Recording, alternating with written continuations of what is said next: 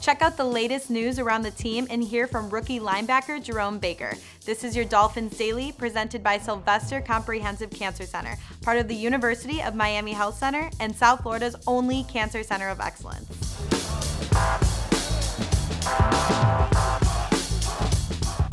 The second quarter of the season hasn't started off the way the Dolphins planned, but playing at home for the next few weeks can be vital for the team moving forward. No one in the locker room is fazed by the 2 losses, and the mindset of the guys is to stick together even when facing challenges. Miami's prep for the Chicago Bears will begin Wednesday when the guys hit the practice field, so be sure to check back to hear them discuss their next opponent.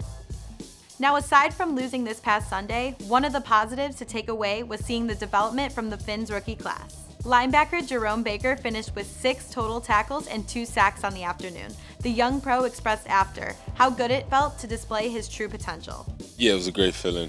It was really a blessing to get 2 sacks and back home in Ohio. But ultimately, wanted to get the win. But a little sour taste in my mouth, but it was definitely pretty good.